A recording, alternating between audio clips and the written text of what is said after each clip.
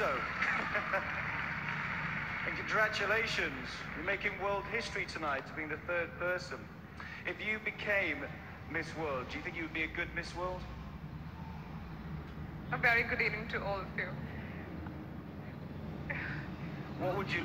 Poland. Dobrze wieczór. This is something I've learned very well. What would you... Well, all of us are here. What would you like to achieve in your year?